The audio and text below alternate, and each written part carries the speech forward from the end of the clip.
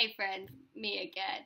So like I said, I will be reading Peter's chair aloud to you. That way you can see what it looks like with the pictures and the text together. Because right now all y'all have is the text, which is fine, but the pictures might help you do a little bit more of that thinking work to help you with your summarizing and all of the other things you have to do.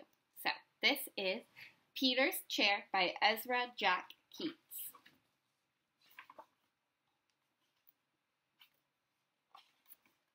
Alrighty. Peter stretched as high as he could. There, his tall building was finished. Crash! Down it came. Shh! Called his mother. You'll have to play more quietly. Remember, we have a new baby in the house. Peter looked into his sister Susie's room. His mother was fussing around the cradle. That's my cradle, he thought. And they painted it pink.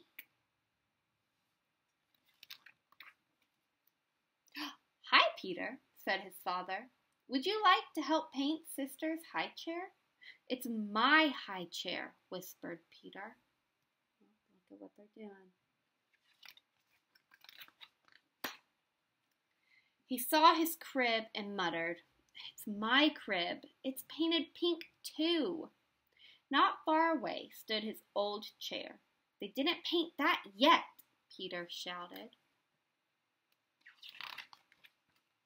He picked it up and ran to his room. Let's run away, Willie, he said. Peter filled a shopping bag with cookies and dog biscuits. We'll take my blue chair, my toy crocodile, and the picture of me when I was a baby.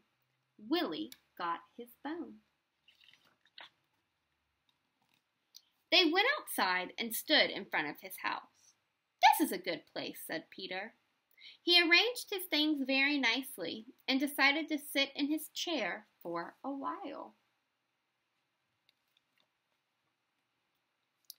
But he couldn't fit in the chair. He was too big.